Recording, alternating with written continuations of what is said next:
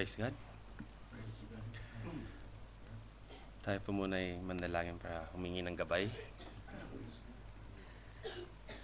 Almighty Father, Lord God, great and holy is your name. O Lord God, we pray to you right now. Ama, humingi po kami, Ama, ng gabay sa ibibigay niyo po sa amin na exhortation, Lord God. Unang-una, Lord God, nawa po'y kayo po yung manguna sa akin. May you stand before me, Lord God. And may you find me, Lord God, as your worthy vessel, Lord God, para ibahagi ang exhortation niyo po, Lord God. And also, Lord God, para yung lahat ng mga nakikinig, Lord God, ang maririnig po nila, Ama, is yung exhortation niyo. Yung salita niyo po, Ama, yung maririnig nila. Oh, Father, I admit wala pa akong kakayahan. I have no knowledge. Walang-wala po ako, Ama. I solely rely on you, Lord God. And for that, Lord God, may you please guide me, O Heavenly Father. Control my mind. Guide my mouth. Control my mouth, Lord God. Nawa, Ama, everything that will be spoken in this pulpit, Lord God, will be for your glory. Bringing honor and glory to your name, Lord God. If ever, Ama, may masabi, Ama, na again sa salita niyo po, stop my mouth, Lord God. So that in that way, Lord God, no one will be deceived. Ama, whatever the impurities that my soul has, may you please, Lord God, remove it from me, so that, Lord God, you may find me as your worthy vessel. Also, Lord God, yung mga nakikinig po, Ama, in the same way that you control me, touch their hearts, their ears, their minds, Lord God, para po, Ama, they'll be able to wholeheartedly and joyfully receive your exhortation, Lord God. They'll be able to embrace it in their hearts, Lord God, and that they'll be able to comprehend and understand it, Lord God. Oh, Lord God, we also know na yung salita niyo po, Ama, your word can be, at times, it can be like a sword, Lord God, that can pierce and can even divide the soul and the body. But, Ama, if your exhortation, Lord God, will be like that, be it so, Lord God, para po, Ama, matanggal sa amin all the impurities of our soul, so that, Lord God, while we wait for the coming of our Lord, una po kayo, Ama, you'll find us by your love and grace, Lord God, you'll find us worthy and clean, Lord God, and acceptable before your eyes. Almighty Father, all this we pray, all this we ask, Lord God, in the name of our dearest Lord Jesus Christ. Amen. Amen. Praise God. Kapatid, buksan po natin yung Holy Bible po natin sa Book of Luke, St. Luke, chapter 8, verses 5 to 18. May kahabahan po siya ng konti.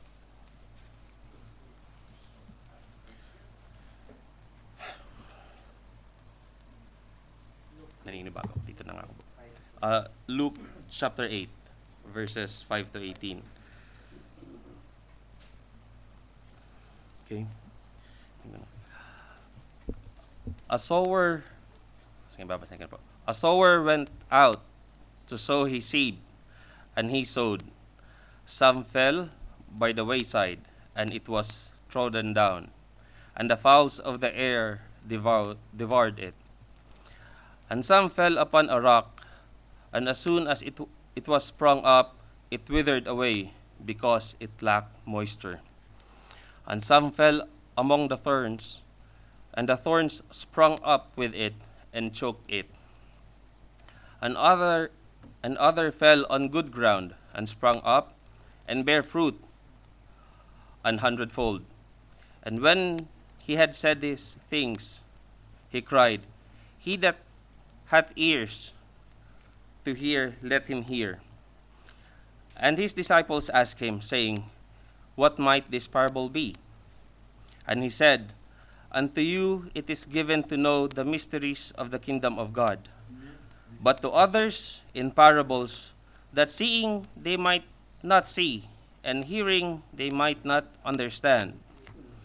Now the parable is this: the seed is the word of God. Those by the wayside are they that hear, Then cometh the devil and taketh away the word out of their hearts, lest they should believe and be saved. Then on the rock are they which, when they hear, receive the word with joy, and these have no root, which for a while believed, and in time of temptation fall away. And that which fell among thorns are they which, when they have heard, go forth and are choked with cares and riches and pleasures of this life, and bring no fruit to perfection. But that on good ground are they which, in an honest and good heart, having heard the word, keep it, and bring forth fruit with patience. No man, when he hath lighted a candle, covereth it with a vessel, or putteth it under a bed, but setteth it on a candlestick, that they which enter in may see the light. For nothing is secret that shall not be made manifest, neither anything hid that shall not be known and come abroad. Last verse. Take heed therefore how you hear, for whosoever hath, to him shall be given, and whosoever hath not, for him shall be taken even that which he seemeth to have. Praise God. Tayo na po Opo mga kapatid.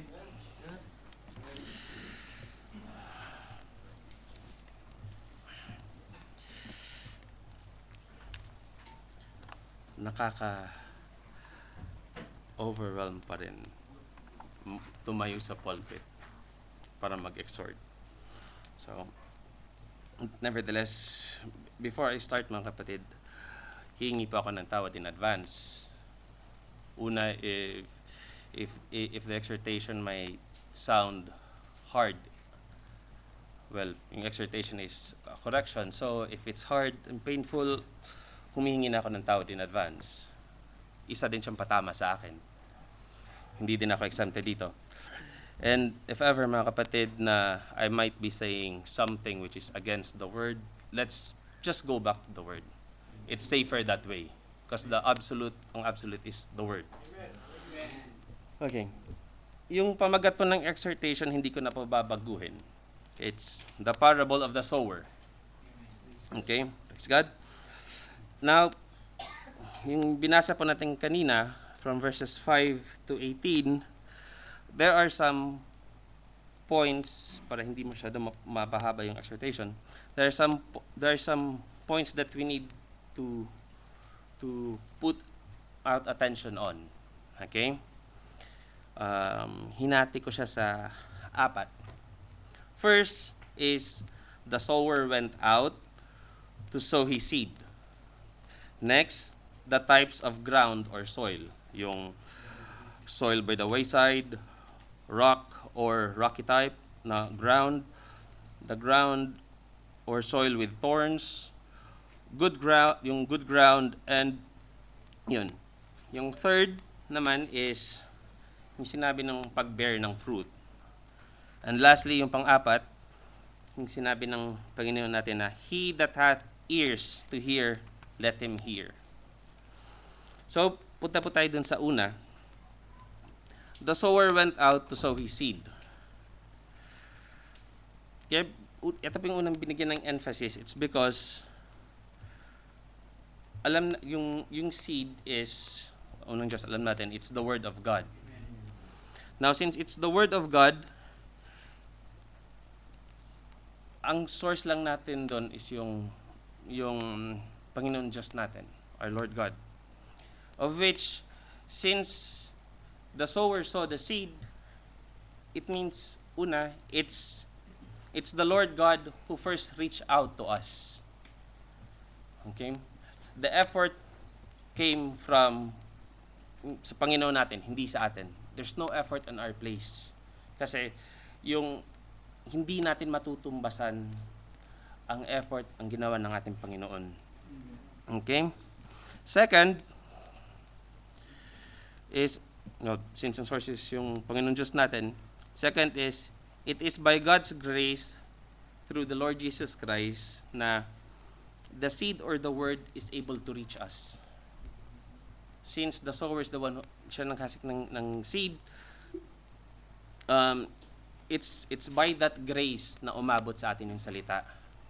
Hindi mga kasamahan natin, hindi, kasi meron mga iba na nagsasabi na kung hindi dahil sa akin, wala siyang matutunan. Kung hindi sa akin, wala naman yan, wala namang alam yan. No, hindi.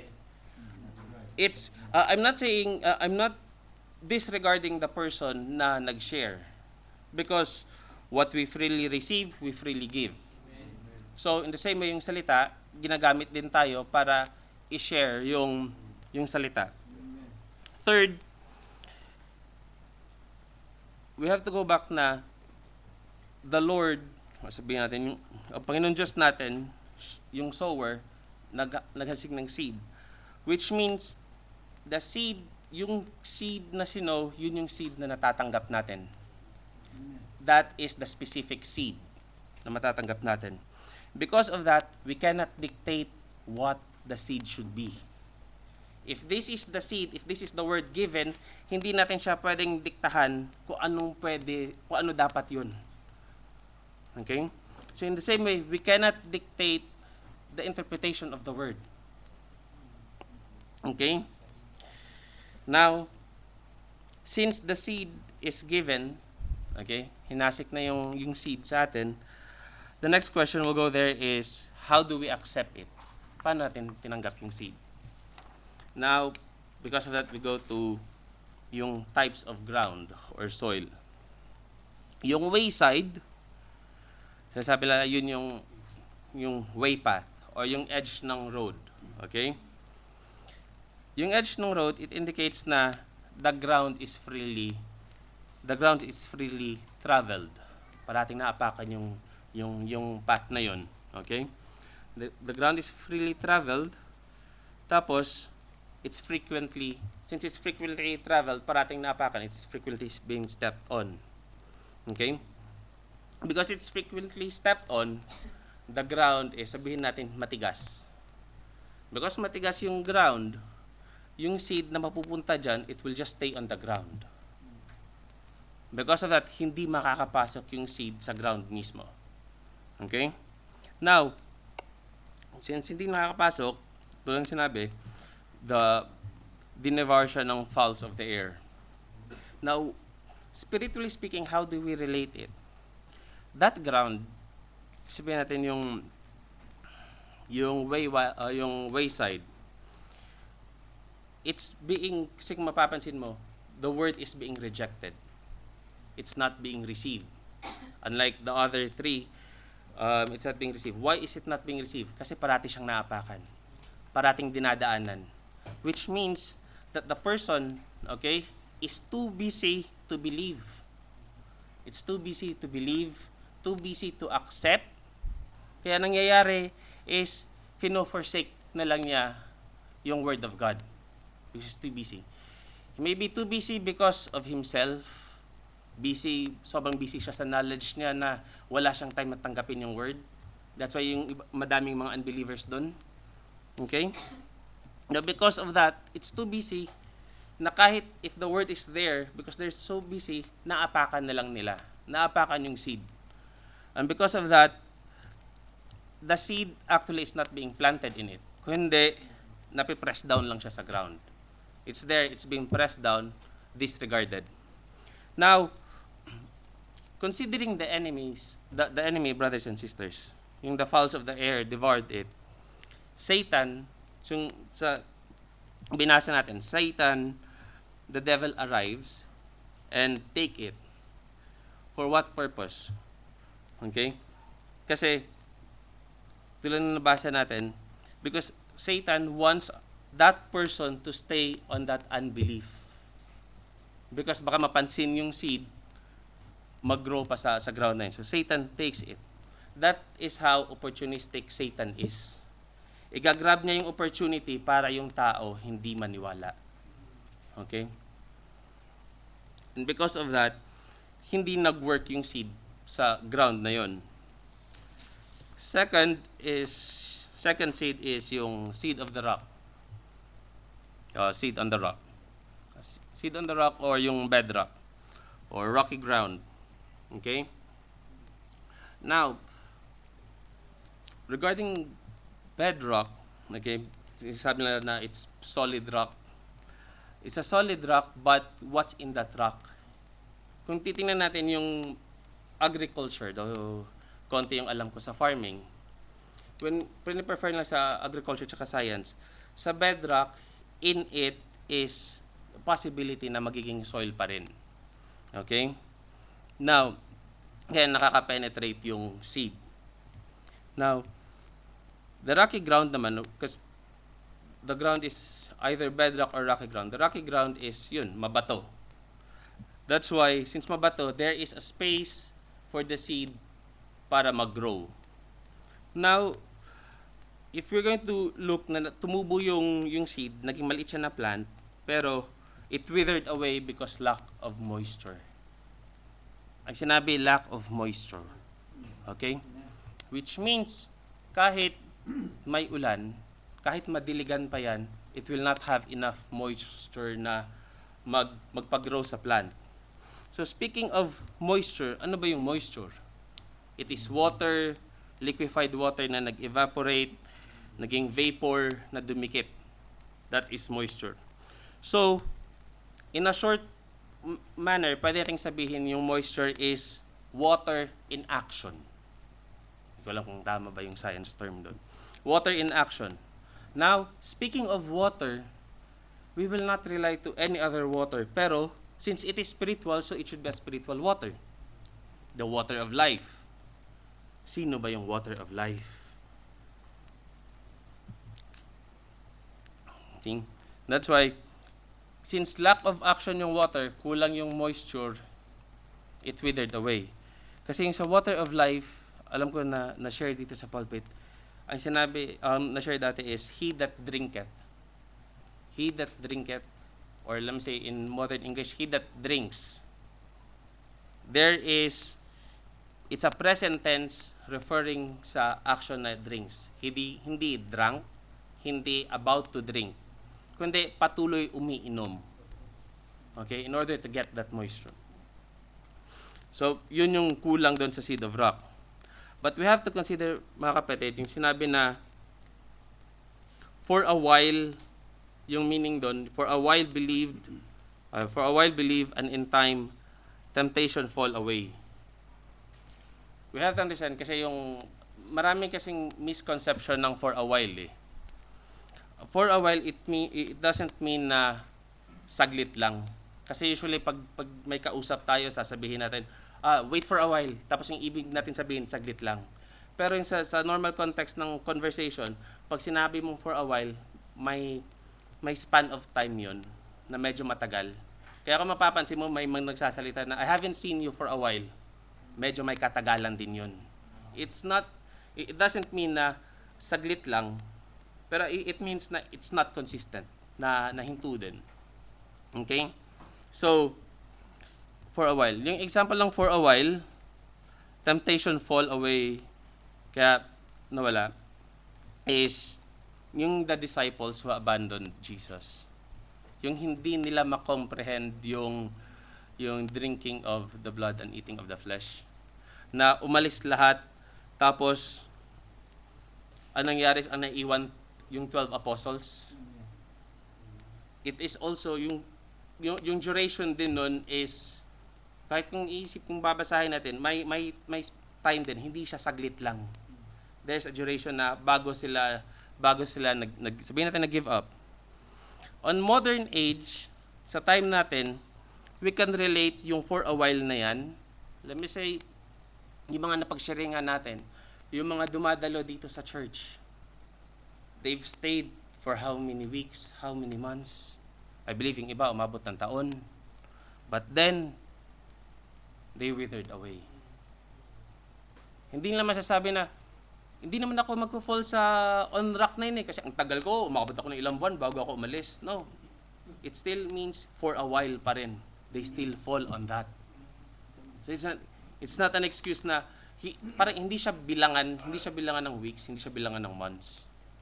Okay? Now next to it is the seed that fell among thorns. Okay? First is, yung i-consider natin na the seed fell among thorns, kung ano yung ground na yon. The ground is hindi siya tulad ng naunang dalawang ground. Which means, the ground can be good.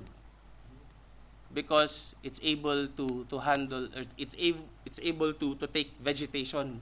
May tumutubo na sa ground na yon. Which means, the ground is capable of bearing plants or providing nourishment to the plants. Okay? Now, pero when we read it, yung sinabi, and some fell among thorns, which means nauna na yung thorns. Nauna ang thorns, because of that, the thorns were able to take dominion over the ground. Okay, I hope you picture it, brothers and sisters. So, andyan yung ground, it's okay, pero yung thorns, sila na nag-dominate. In the same way, yung puso ng tao, yung character ng tao, sabihin natin, based on kung ano yung definition ng thorns, yung in-explain, yun na nag-dominate sa kanya. Kahit i-preach mo, tatanggapin niya. Pero, who's dominating the heart? The thorns or the seed? Now, because of that, ang sinabi, or nakasulat, and the thorns sprang up with it. So, tumubo. But since we have to consider the fact na nauna yung thorns, mas malaki yung thorns. Kung nourishment lang yan, mas well-fed yung thorns. So, tumubo yung seed, kahit plant siya na maliit, pero maliit siya. Pero when we say na, and choke it, brothers and sisters, we have to take note of this. It said, it choked it. It did not kill it. The plant is alive. The plant is alive, not dead. Pero choked. Kasi pag tinignan kasi natin, anong ibig sabihin ng choke? Nasakal, mahirap huminga, hindi makakahinga ng maayos kasi choke siya. Pero buhay. Pero speaking of, sa agriculture na side, ang sinasabi nila, pag when it comes to vegetation na choke yung halaman, choke siya kasi deprive siya ng sunlight, deprive din siya ng nourishment, wala siya makuha. Buhay siya, pero kumbaga hindi siya yung optimum growth niya, yung optimum capability ng plant na yon, wala. And because of that, since it's choked, the person, sabihin natin, the person who has that kind of ground in his heart, he has the characters of the thorns. He has, and also, natatanggap niya yung word. Hindi naman nire-reject dito yung word nung sinabi. Which means, what's shown here is pinagsabay. Pinagsabay ang word and the world. Of which, if you notice, brothers and sisters, we have been called to be separated from the world. Amen. Separation from the world. Hindi pwedeng ipagsabay.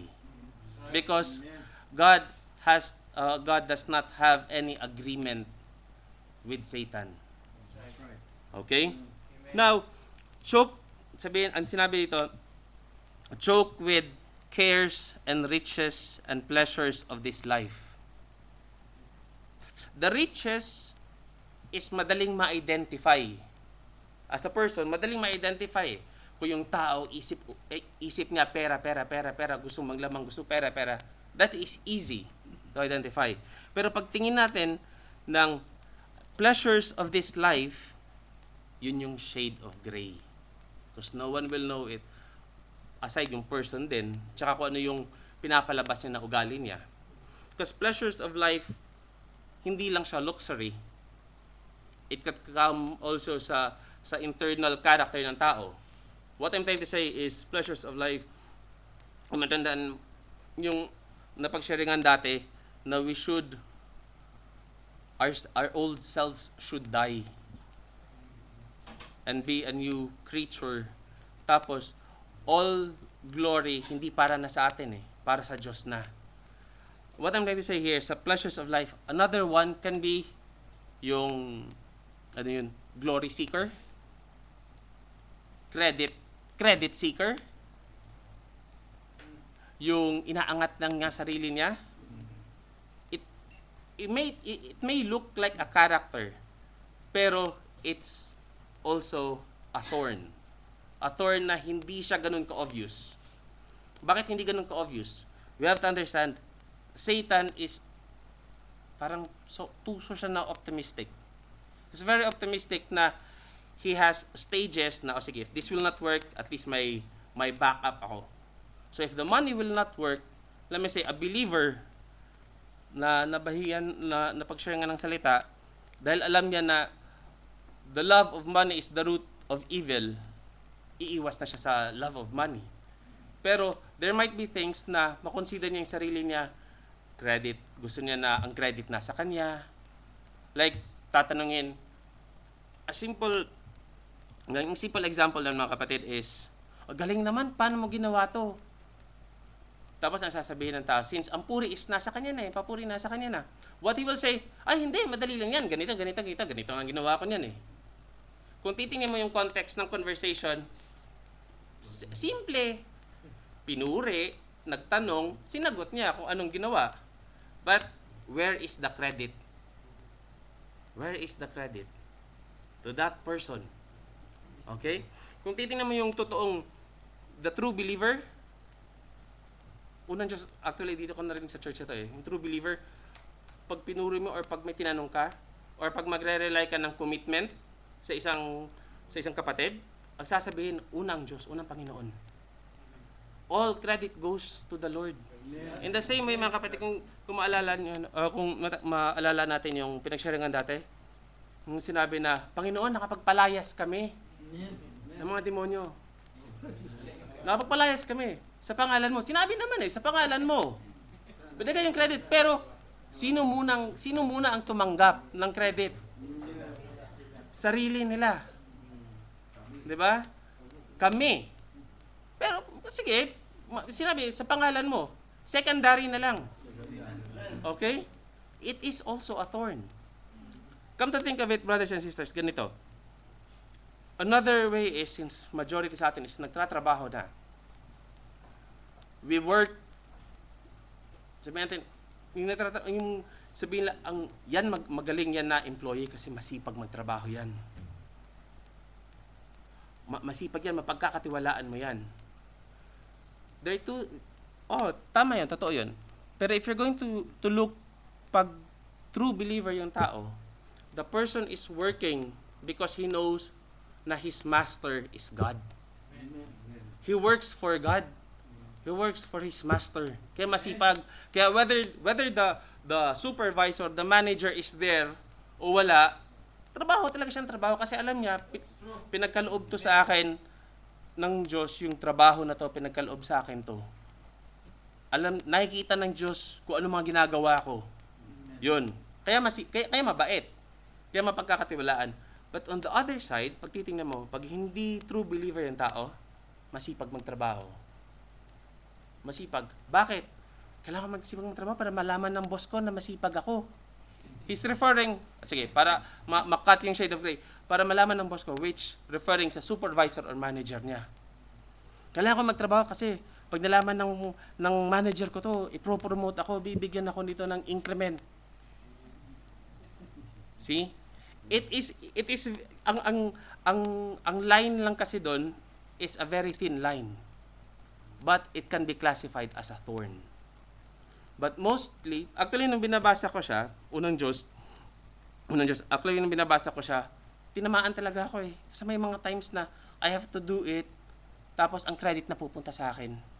And when the credit comes to me, yung flaws ko bilang tao na nagiging secondary ang pagsabi dahil sa Diyos, dahil sa Panginoon. Yung siyang nangyayari is nagsusorry ako sa Panginoon, nagsusorry ako sa Diyos, hinahabol ko siya. Pero still that is the thorn. Come to think of it, brothers and sisters, yung pag-choke ng plant, buhay ang plant. Which means yung ground is meron siyang makukuha sa plant na yun kasi usually pag choke, nourishment lang naman tsaka light ang nirestrict sa plant na yon. So the plant is still there. Kaya sometimes akala natin, naniniwala naman ako Naniniwala ako, sumusunod ako, naniniwala ako.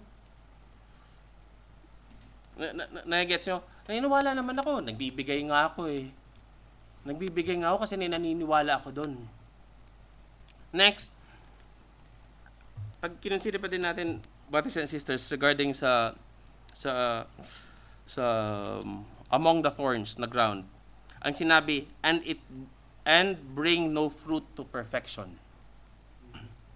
No fruit to perfection, which means may fruit. The fruit has been produced by that plant. Sabihin natin, kasi matagal na sumasama sa church, matagal na umuupo, nananampalataya, nagdadasal. The fruit is there. Na-produce ang fruit, but the fruit is not perfect. When the fruit is not perfect, because it's not perfect, it's not acceptable. Paano malaman if the fruit is perfect? Okay? Yung sa Galatians 5, chapter 5, verses 22 to 23, the fruit of the Spirit, yung love, joy, peace, long-suffering, gentleness, goodness, faith, meekness, temperance. Those are the fruits. Kaya kung titingnan mo yung tao na who has thorns in his heart, makikita mo, instead of 9, may kulang. Mabait naman siya pero may ganito siyang sumpong. Actually, tinatamaan talaga ako, brothers and sisters. Okay? Now, we have to understand na our Lord God requires perfection. In the same way, the church needs to be perfect. Which also means na, the church needs to be perfect. So, if the ground or the believer is not able to produce a perfect fruit, okay? Kahit sabihin natin madaming fruits, but it's not perfect, kasi yung parang like a fruit, ano yung minerals, characteristic ng fruit na to? It should have that 9. The 9 attributes, yung fruits of the Holy Spirit. Okay? The fruits are very important, brothers and sisters, kasi yun yung nakikita sa naniniwala Yun ang nakikita sa true believer. If yung nakitaan is out of 9, let me say 8, tapos aside doon is hindi siya peaceful, mainitin yung ulo, then the fruit is not that perfect. Okay? So, aside from that, so let's proceed sa fourth ground, the good fruit. Okay? Or sorry, the good ground. So sa good ground, it sprang up and bear fruit 100-fold. Okay? Ano yung characteristic ng good ground na yun? What's with that ground na masasabi mong good ground? Kasi, technically speaking, or sige, kahit agriculturally speaking, yung third na ground, yung nagcarry ng thorns, it can be considered as a good ground kasi kaya niya mag-ano ng vegetation Pero, what made the fourth ground as good ground? Una is, which an honest and good heart, having heard the word, keep it. What's with that ground? What's with that heart of the believer? Honest and good heart. Having heard it, having heard the word, keep it and bring forth fruit with patience. Patience in bringing out the fruit. Di nagmamadali. Now, to emphasize yung honest and good heart. Okay? Honest and good. Having a honest and good heart, just to clear out the shades of gray. Because, trust me, brothers and sisters, Satan is using those shades of gray, ginagamit ni Satan yun. Pag nakakalusot yung shades of gray yun, bibenta sa kanya yun. Or, sige, marketing, as in, lulusot si Satan doon, shades of gray. Kasi, it's like this, it's either white or black. Okay? If yung totoong pananampalataya, the accepted ideal faith should be a white, yung faith as white as snow na acceptable sa Diyos. Which means the black is very obvious. In between of white and black is gray. Okay? But mind you, brothers and sisters, hindi kasi ako architect eh. Pero may kilala ako, yung architect na sobras lang maselan sa kulay. There is a very light gray. A very light gray which is close to white, but not white. And the very light gray, hindi ko alam kung anong tawag doon, the very light gray, yun yung last card ni Satan para makadeceive. Kasi the black will not work, the gray will not work, pero there is a very light gray. So yun, so tulad nito. Now, speaking of honest and good heart, okay? To have that white, the white one that we're talking about, okay? The acceptable white heart. Honest and good heart, it is, kasi when we speak of standards, may mga standards lahat eh. It should be honest and good according to the standards of God. Sabihin, kahit dito sa mga work natin, merong ethical standards, work ethics standards, there are ethics. Pero we're not referring to that. We are referring to standards according to God. What is acceptable to Him? I'm giving an example, brothers and sisters. In ethics, may sinasabing white lies. White? It's white, but it's a lie. Sasabihin, white lie naman eh, kasi tingnan mo to, ganito talaga. But still, it's a lie. And a lie is not acceptable to God. There was a sharing na I have dati na ka-share ko. Sabi ko, no matter how rough it is, the truth must remain true. Okay? No matter how good the intention is, a lie cannot be accepted as white lie. It should always be true. Because our God is true. Okay? I'll give you an example. Yung sinasabi nilang showing compassion over other persons. Uy, pag nakita naman, sabihin mo na lang, etong ginawa ko ha, kasi pag sinabi mo kasing totoo, ganito mangyayari sa akin eh.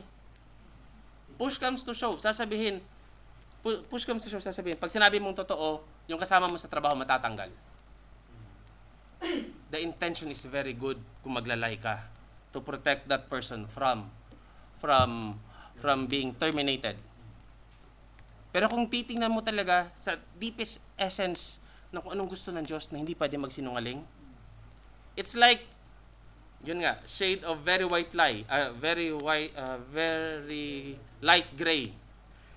The intention is very good kasi you're showing compassion para maligtas mo yung tao. But then, on a deeper view, you choose to lie to save that person and not to please God. Knowing that if you will lie, you're not pleasing God.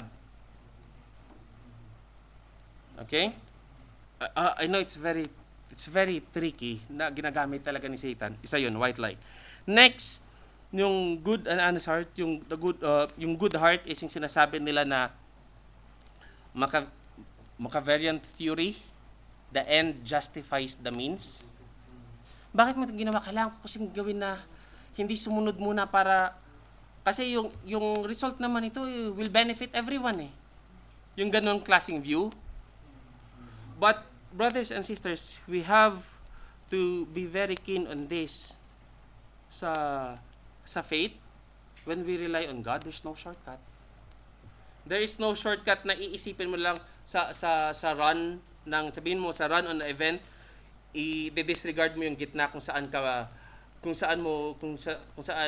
i-choose ng believer na i-manifest niya yung sin, tapos magja-jump siya kasi after siya sa result. In faith, it's not like that. Kaya nga yung naalala ko dati yung pinag-sharingan, they said na it's a lifelong journey yung adoption, something like that. It's a lifelong journey yung faith natin. And because of that, hindi ka pwede mag-jump into jump na I'll skip this because my intention is good. Same thing, good, a good heart. Pag pang karnal na pag-iisip, mabait naman talaga eh. Sabihin, he's good kasi yung intention niya is mabait talaga. Pero, is that good according to God's standard? I doubt. Next, brothers and sisters, bringing forth fruit with patience. Emphasis on patience. Okay? Emphasis on patience, bringing out fruit.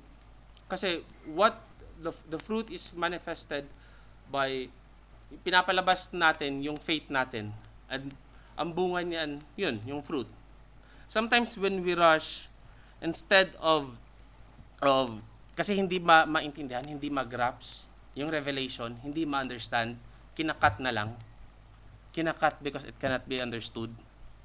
But with patience, we have to consider na instead of cutting it, instead of rejecting a revelation, it would be best na to accept it. Accept the revelation, and patiently let's wait for the accept the revelation kahit hindi mo maintindihan. Tapos patiently wait kung kailan ipagkaloob ng Panginoon na i-reveal sa iyo kung anong tamang understanding nun. Okay? Because we have to understand, kaya nga sabi, believe, take it muna, believe. You don't have to understand it. Believe and patiently wait for you to understand. Matandaan natin mga kapatid yung opening verse ngayon.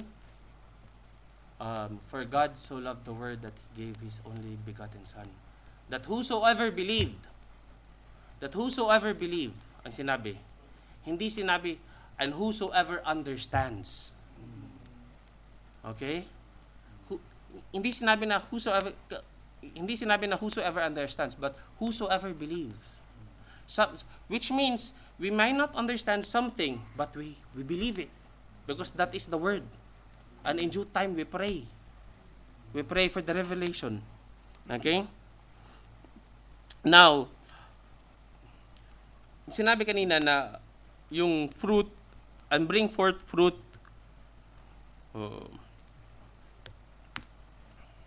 bringing forth fruit with patience. Diba? Bringing forth fruit with patience. With patience yung pang bring out ng fruit. Because, if it's going to be rushed, okay, a fruit being plucked, or pag ang fruit, pag kinuha mo siya, premature yung pagkakuha mo sa fruit, it is not ripe enough. It will not be ripe enough. When a fruit is not ripe enough, usually yung characteristics ng fruit na yon hindi kompleto. Because it is not ripe enough. Okay? Now this being said, brothers and sisters, because we have to understand that the fruit, we receive the fruit. The fruit shared is a fruit shared, spiritually speaking, correct me if I'm wrong, a fruit shared is also a fruit being preached. Okay? A fruit shared is also a fruit being preached. Okay? Later mga kapatid, loloobin, mamayang hapon, we can share on this. Okay? Now, speaking of sharing the fruit, we have to understand a believer, okay, a true believer is not a loner. A true believer will seek a fellow believer. Amen. They will share. Magkakaroon sila ng fellowship. They will keep on sharing. Okay? Because same, brothers and sisters, sa good ground, another good ground, pag yung seed is tumubo talaga, nag-mature, there is this, inanaw sa science na pollination, wherein yung flower, yung part of this other tree will share to the other tree. Heto din, magpapalit-palit sila, mga pollens. And what is the effect? A fruit. That's why, mas nanaisin ng true believer is may pag-sharing siya sa parehas niya na believer. Aside, compared sa kung ano-anong pagkakwentuhan. They would rather talk about the word of God. Okay? Now,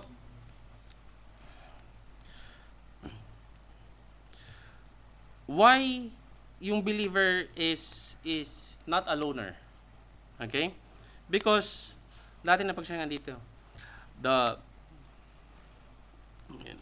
because, the body has many parts. The body has many parts. Ilang beses na pinag-sharingan, ilang beses na discuss dito sa pulpit. The body has many parts. The body coordinates. Though it has many parts, it coordinates one unto another. And since, brothers and sisters, the body is one, it will only have one head, which is Jesus Christ. Amen. That's why kung titingnan mo, a fellow believer na, let me say, dalawang fellow believer, yung sabihin natin yung trait ng agriculture, yung pollination, magkakasundo sila. Hindi magto-turn one against another. Because like a body, one body part and another body part, they will not go against each other. Because they have only one head. Amen. I haven't seen, wala pa ako nakita na case na yung isang kamay, inaaway yung isang kamay. It will not happen. Because it has one body and one head. Now, the question there, brothers and sisters, alam natin na we are all after to be on that good ground. Always stay on that good ground. Yun yung ini-aim. Unang Diyos, ini-aim natin yon. To be always on that good ground. But we have to put caution as well regarding yung nabanggit ng prophet natin about not letting the bar down. We're not supposed to let the bar down. Amen. Because what happens is, if the good ground, okay, namumunga, and everything, nagmature yung tree, but then, the believer put his guard down, a thorn, a weed, can grow up. A weed can grow up, una, isa pa lang yan, tapos dadami. Once marami, doon sabihin natin kahit malaki pa yung tree na yun, kahit dadami pa yan, hindi man niya kayang tabunan para hindi makuha ng sunlight yung tree. Pero it's eating up nourishment. Same, how do we relate it spiritually? Same in the heart. Good ground. True believer, slowly kinakain siya ng self-credit, greed, anger na lang. Let's start with anger kasi yun ang mas madali kong maano. Anger, nag-start siya na naiinis sa isang tao. Pag nakikita niya naiinis. Pero he's a believer. Nagdadasal siya. Makikita mo na yung fruit sa kanya. It will start with, naiinis ako sa ganitong tao. Next, every time naiinis ako dahil sa isang scenario namin na naiinis ako. Next, every time ko siya makikita, naiinis na ako. Next, it will grow. Pati yung grupo niya, naiinis na ako. Until maapektuhan na kung sino-sino. That's how it works. And then, kung magre-reflect yung believer na yon, he'll find out na yung fruits of the Holy Spirit, yung isa natanggal na because of hatred. And because of that, the fruit is not perfect anymore. Kaya, brothers and sisters, we should not let the bar down. Kasi, when we let the bar down, tapos magiging ganun, that thorn, dumami, yung weeds dumami, it is not any different from yung third type of ground, yung the seed among the thorns. It will still be almost the same thing. Okay? Now, brothers and sisters, yung 1, 2, 3. Yung third item na gusto kong i-put out, yung bearing fruit. Okay? Tungkol sa bearing fruit, tulad na nabanggit kanina, the fruits that we should bear, okay, should be a perfect fruit para maging acceptable siya. Okay? And to be acceptable, it has to have that nine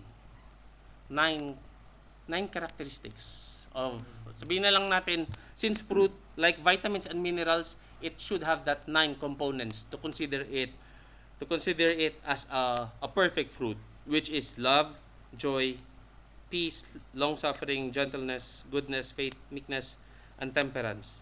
All of it should be there. And all of it, hindi siya pwedeng partly love, partly joy. It should be a full love, full joy. Those gifts of the Holy Spirit should be full and should be acceptable according to the standards of God.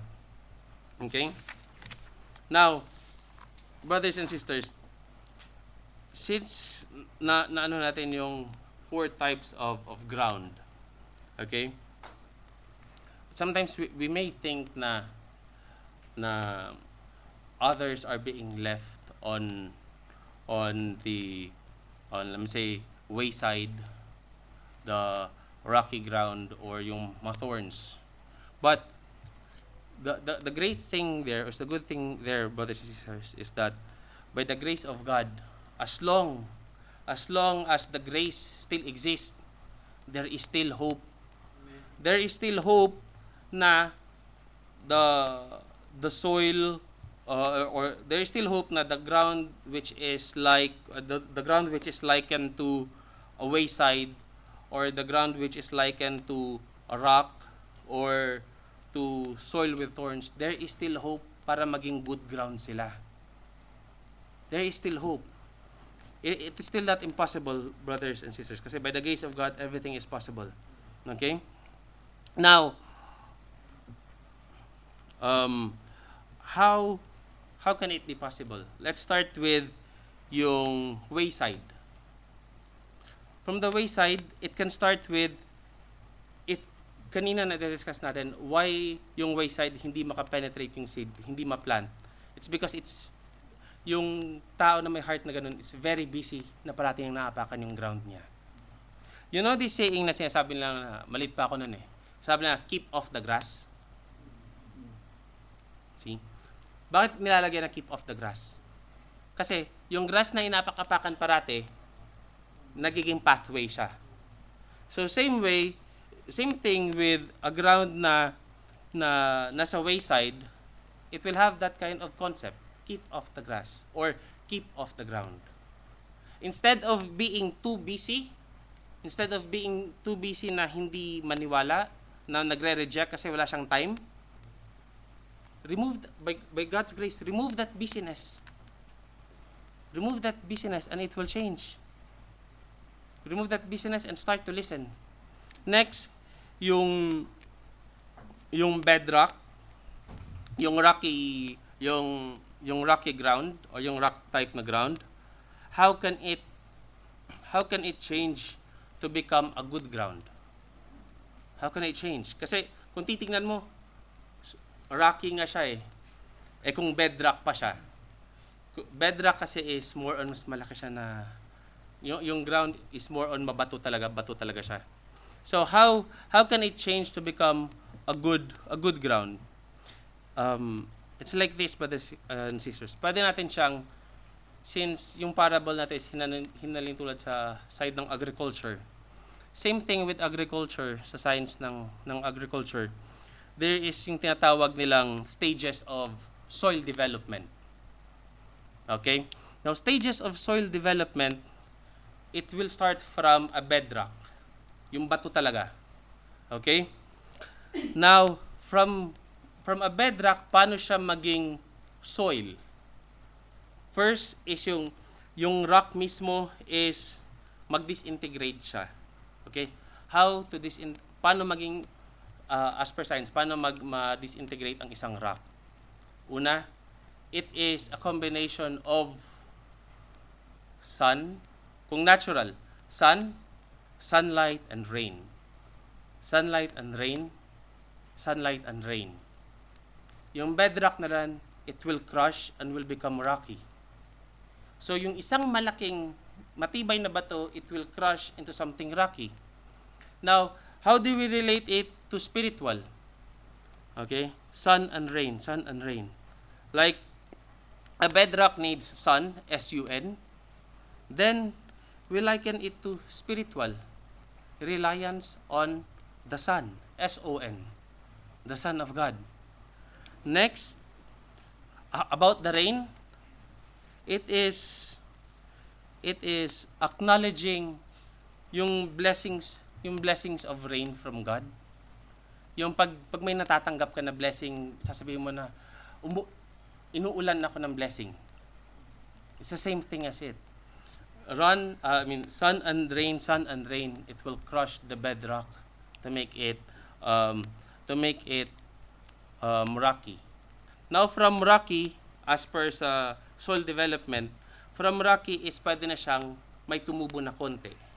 Paunti-unti na may mga tutubo-tutubo, like example, grass or something. Tutubo-tutubo. Kasi yung mga maliliit na rocks na yon, madidisintegrate pa niya. How do we relate it sa spiritual? I know most of us is, like ako, nanggaling ako sa denomination.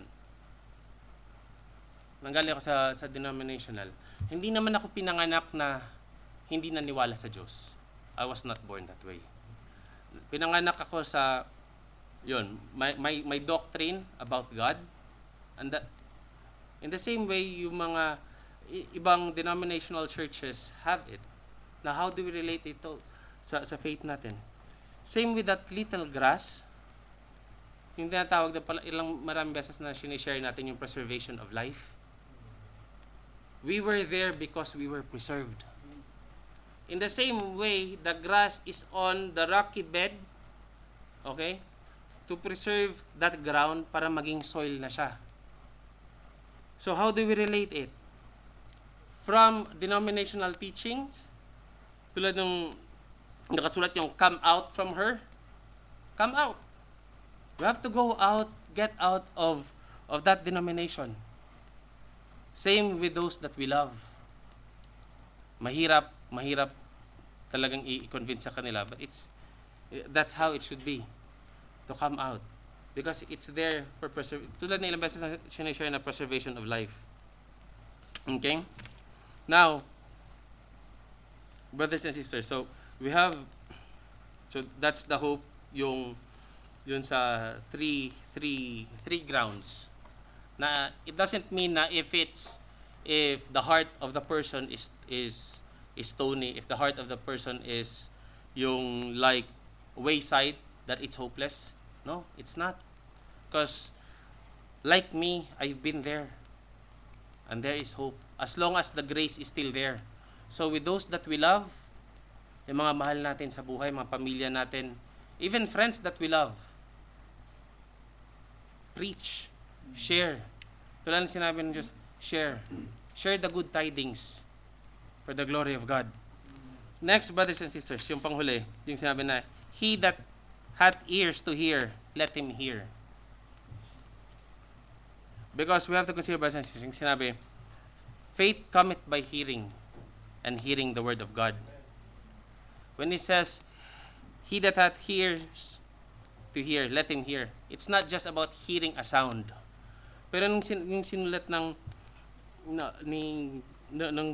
ni Apostle Paul na faith cometh by hearing and hearing the word of God, the hearing there is not just hearing a sound. But the hearing there, yung pag-define ng meaning ng hearing is same like drinks. You hear, you will consistently hear. Hearing, it's a present tense na consistent. And it's not just hearing, but it's not just noticing a sound, but also paying attention. Paying attention to that sound. Paying attention to what you hear, which is the word of God. Kaya sinabi, he that hath ears to hear, let him hear. It's hearing and paying good attention to the word of God. Now, brothers and sisters, sa pagtatapos, just to have 3 points of reflection.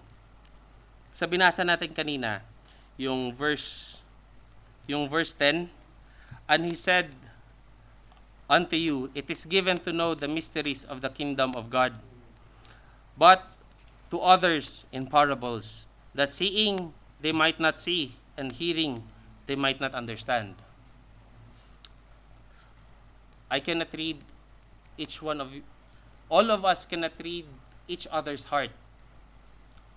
No one can do that. Only God can do that. But then the question lies there. Dun sa sinabi sa verse na yon, where are we among the two? Are we the one na to whom the mysteries of the kingdom of God is known? Or are we the one na parables lang din siya sa atin? Where are we among the two? Next, since we don't know, since like what I've said kanina, each one of us cannot read what is inside of another person's heart. So yung second point of reflection, yung verse 17, okay? For nothing is secret that shall not be made manifest, neither anything hid that shall not be known and come abroad. Which means, it's possible na yung tao, yung believer, let me say, pretending to be a believer, he may hide it, na pinapalabas niya kung wari believer siya, kung wari sinisikap niyang ilabas ng yung fruits, pero in him is unbelief. It's possible. But then, the question will lie there, are we that kind of a person, pretentious, or are we really manifesting what is being sown in us? And lastly, brothers and sisters, okay? Yung third point of reflection is yung verse 18. Sinabi, take heed therefore how ye hear, for whatsoever hath, to him shall be given, and whatsoever hath not, from him shall be taken. And here's this part. Even that which he seemeth to have. Even that which he seemeth to have. This can further explain yung sa yung inano ko sa kanina na don't let the bar down. You may have the good ground. The good ground is there. Nagbe-bear ng fruit, but then suddenly it has been corrupted because weeds, thorns have grown. Unknowingly, what he thinks he has, yung mga fruits, acceptable fruits, have already been taken because it's not acceptable anymore. So brothers and sisters, hindi pagtatagal, let's all stand, and if may nasabi pa akong mali, let's just go back to the word. So, praise God.